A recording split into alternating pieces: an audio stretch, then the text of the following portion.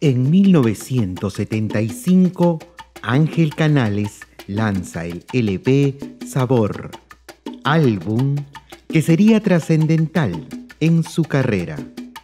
Temas como Perico Macoña, Sabor, Los Rumberos Nuevos, Hace Tiempo o Lejos de Ti fueron algunos de los números que en dicha producción se incluyeron. Puerto Rico yo nunca dejaré. Ay, Puerto Rico. Oye, pero que a mi papá en la libertad te hago montañera. Oye, pero que yo nunca dejaré de amarte. El cantante, nacido en Santurce, Puerto Rico, pero criado en Nueva York, logró que su estilo en la Gran Manzana sea reconocido como único. Yo me inspiro aquí con mi canto para que puedan gozar. Que no me quillo de gran sonero, ay, pero no me quedo a andar acá. Salsa sabrosa para que puedan gozar.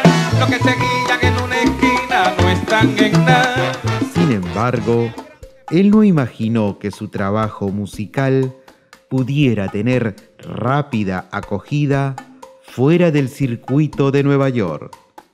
Por eso, cuando en 1977 le sale su primer contrato internacional a Panamá, Canales se llenó de expectativa y esta superó todo lo que pudo imaginar.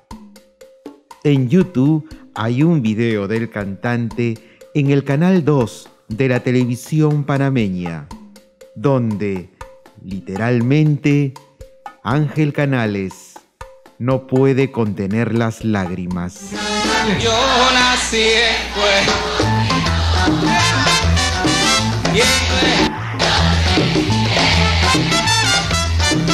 En las redes sociales hay varias opiniones al respecto.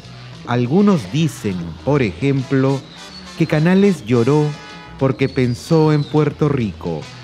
Y así se conjeturan varias hipótesis. Lo cierto es que el cantante, en una presentación posterior en Panamá, aclaró lo que le pasó. Este número fue el número que nosotros hicimos en la televisión, que fue... Yo voy a contar una cosa a ustedes. ¿Por qué fueron esas lágrimas? Esas fueron lágrimas de emoción, porque ese fue el primer álbum que nosotros hicimos y fue el primer país que nosotros visitamos afuera de los Estados Unidos, y su afección fue tremenda. Es una experiencia que nunca en la vida se me va a olvidar hasta el día que yo muera. Una de los días más felices de mi momento, de mi vida. Despejada la duda, lo valioso del registro fílmico es habernos dejado para la posteridad la imagen sencilla y auténtica de un artista. De un artista que sobre todo es un ser humano. Yo nací en Puerto Rico y en Nueva York me crié. Ay, pero nunca me olvidaré de mi tierra boriqueña. Nunca podré olvidar